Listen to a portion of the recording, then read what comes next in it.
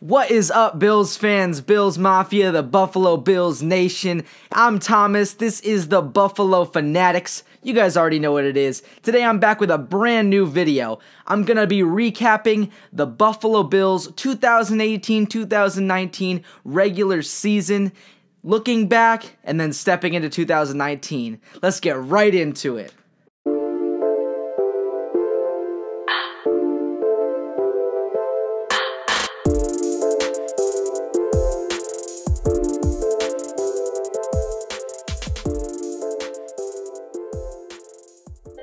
So before we get into anything about this video, I just want to let you guys know that I got a brand new camera, a DSLR camera. My phone wasn't doing the job, wasn't getting it done, so I decided to get a brand new camera for Christmas, and hopefully the quality paired with my microphone, my expensive microphone, hopefully you guys get a great, hopefully the video is great is what I'm trying to say. So without any further introduction, let's get right into the video.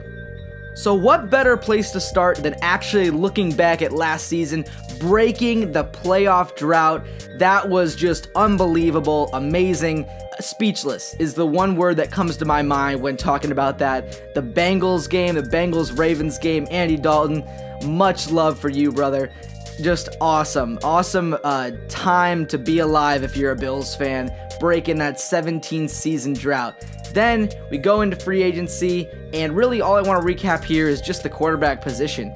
We decided to go for free agency and offseason. We drafted Josh Allen, we had Nathan Peterman on the squad, and we also picked up A.J. McCarron on about a $5 million deal per year.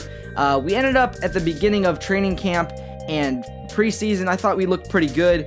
I think we actually botched the quarterback position, if you ask me, because Josh Allen got no first-team reps.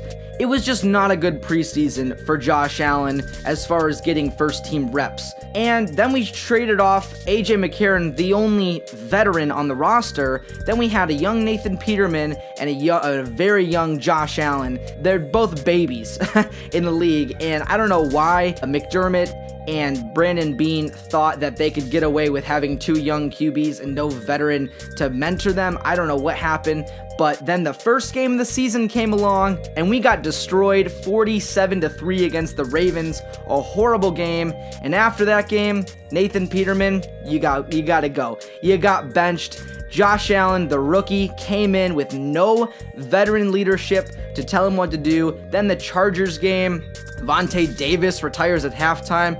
Yeah, okay, bud. My body's not good enough. I can't compete in this league. No, more like you see the team we got and you said, I'm out. See ya.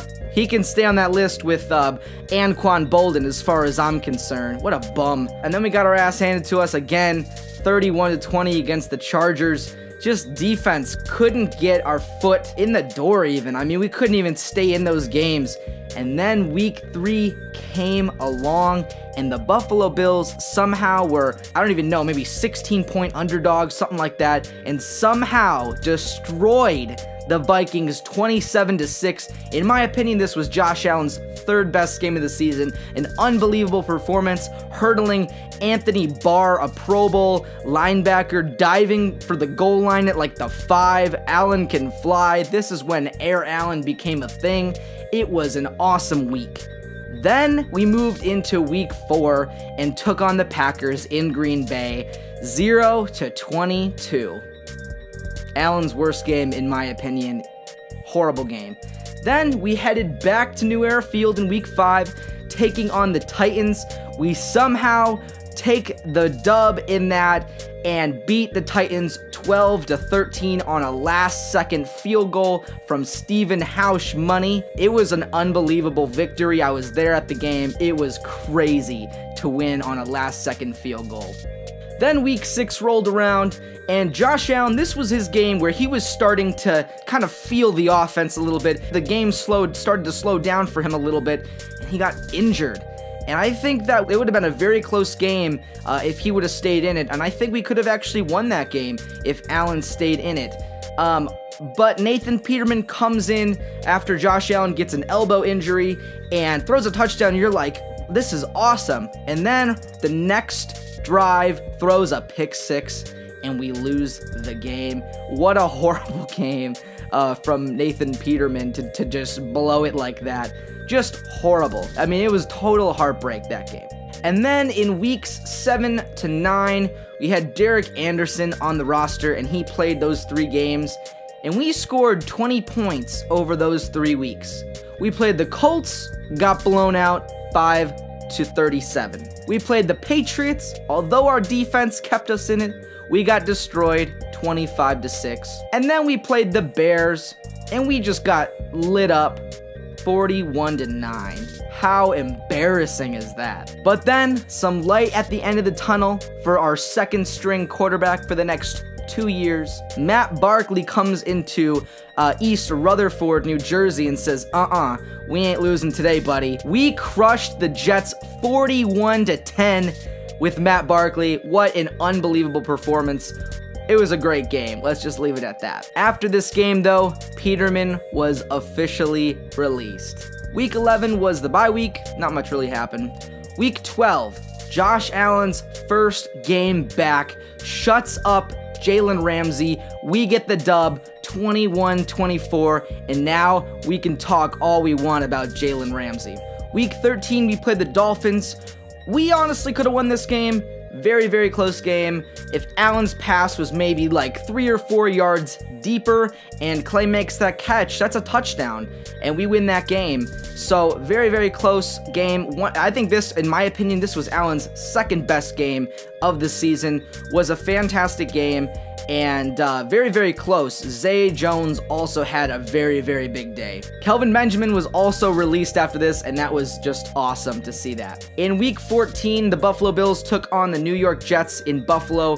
Unfortunately lost 27-23, but it was a close game, and this was one of Allen's best game, if not its top 5 performance for him as far as the season goes. Maybe his 4th or 5th best game of the season. He played tremendous. Special teams blew it. We could have won this game too, but special teams just botched this game. In week 15, the Buffalo Bills took on the Lions, and we ended up winning 13-14. Josh Allen in the 4th quarter had a 4th quarter comeback victory, throwing that, I think it was like 40 or 50 yard bomb to Robert Foster for the game-winning touchdown. An awesome game. Wasn't Allen's best, but when you secure the dub, that's all that matters. In week 16, we took on the dreaded New England Patriots in New England, and we lost this game. Our team could not find any momentum. They ran all over us. It was just a horrible game. We lost 24-12, and we're just gonna act like that game never happened, if you know what I'm saying. And then week 17, in my opinion, Allen's best performance. Kyle Williams retires. Tears. It just total sadness, but great career. Big shout out to Kyle. Man, you gotta love that guy. Kyle Williams, just an unbelievable athlete, amazing player, huge team first guy. We are going to miss you, Kyle Williams. That's all I gotta say. Josh Allen had 5 touchdowns though in this game, which gave us the victory over the Dolphins, 42-17. A great end to the season. Very good game to go to if you were there. So since the end of the season, our special teams coach, Danny Crossman, our offensive line coach, Juan Castillo, and our wide receivers coach, Terry Robisky, have all been terminated from their contracts. I'm very happy to see them all go. See ya, not gonna miss ya, wouldn't want to be ya. Very, very happy that they're gone. Now moving into the overall thoughts on the season. Josh Allen, he is our guy. If he can continue to improve, I think he's going to be huge for Buffalo. Get this man an O-line. Our O-line is tremendously bad, especially our right side. Get him a right tackle. Get him a right guard. Get him a center. We need these pieces put in place for Allen to be protected. We need to protect our quarterback. Looking at the wide receivers, I was encouraged at the end of the season. I liked the connection between Zay Jones and Allen, and Robert Foster and Allen. I think both of them, Foster and Zay, had pretty good seasons, and I think they're only going to continue to get better. I would love to see the Bills go out and get a wide receiver 1 in the draft, maybe at number 9 with a guy like DK Metcalf, AJ Brown, or Marquise Brown. Those guys, I would like to see the Bills be on a Bills roster. Maybe even Anthony Johnson, the wide receiver out of UB, also would like to see him maybe on the roster. UB connection, Buffalo, I kind of would like that. Our tight end position definitely needs some work. Kroom should be the only guy to come back. However, I do think Charles Clay will come back just because of the number situation. If you look at it, it doesn't really make sense to cut him as far as numbers go. His season wasn't the best, but they might just bring him back and find a tight end the year after to take his place. Running backs also had a decent year, not the best. Shady didn't have a good year, and that's pretty much probably because of two factors. He kind of lost a step as he got up there in age. He's 30, so he kind of lost a little bit of a step, you could tell. Plus, the offensive line couldn't create any holes for him any game. Just a weak offensive line. It led to him not being able to produce like he used to. Chris Ivory also had a decent year. I'll leave it at that. Marcus Murphy had a decent year. Leave it at that. Got on IR, but he was pretty good. I'd like to see them pick up another guy in the draft, maybe in the later rounds, like 5th or 6th round, pick up a running back. And then also, I liked Keith Ford. He also played decent at the end of the season. I'd like to see him back on the practice squad next year. Now moving to the defensive side of the ball, our defense is legit. Ended the season 2nd overall defense, which is huge. The Ravens beat us out by 19 yards. Very, very impressive season from our defense. Hyde and Poyer are still elite. I love the trio we got going on in Trey White, Levi Wallace, Teron Johnson. Did you guys know that Levi Wallace was actually the highest graded cornerback rookie per PFF, Pro Football Focus, which is just unbelievably awesome. Love to see that. Teron Johnson also had a great year at the slot corner position. Just great. Fantastic to see those three guys shining. It really helps out our defense. Matt Milano had a season. Tremaine Edmonds improved throughout the season. Those two, plus Zoe for the next season if we resign him.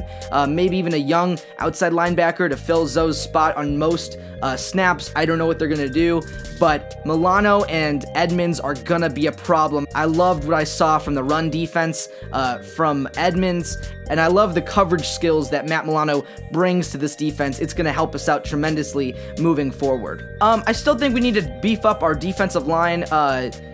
Since Kyle's now gone, I don't know. Jordan Phillips thinks he can stay in Buffalo and fill Kyle's spot. I'm not sure if that can happen, if that's going to be what happens. I would like to see the Bills go out and sign another free agent defensive tackle or draft a guy in the draft. Maybe if DK Metcalf and Jonah Williams aren't there, is what people are saying the Bills are going to go look at. Maybe if just so happens that Ed Oliver or like a couple guys from Clemson are there on the board, maybe we go ahead and grab a DT. We could definitely use a star defensive lineman in that interior to help us out now after we lost Kyle. I love the way that Leslie Frazier's defense stayed strong and they finished strong, and that was very key. I also was very, very impressed at the end of the season, towards the end of the season, with Daboll. He is definitely going to be back. I would be very, very shocked if he got released.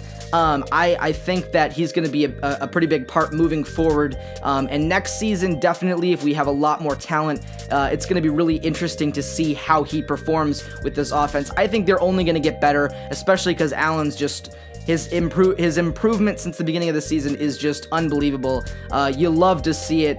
It's just a great season at the end of the season for Daboll. We also got a couple free agents, and I don't know if we're going to sign them, but I will name them off one by one for you guys. Ryan Groy, Jordan Mills, Tywan Jones, Logan Thomas, Jeremiah Searles, Deontay Thompson, John Miller, Matt Darr, Lafayette Pitts, Eddie Yarborough, Dean Marlowe, Victor Bolden Jr., Mike Love, Damari Scott, and Reed Ferguson. Also, I think Shaq Lawson has a 5th-year option to his contract. Lorenzo Alexander and Jordan Phillips are all free agents.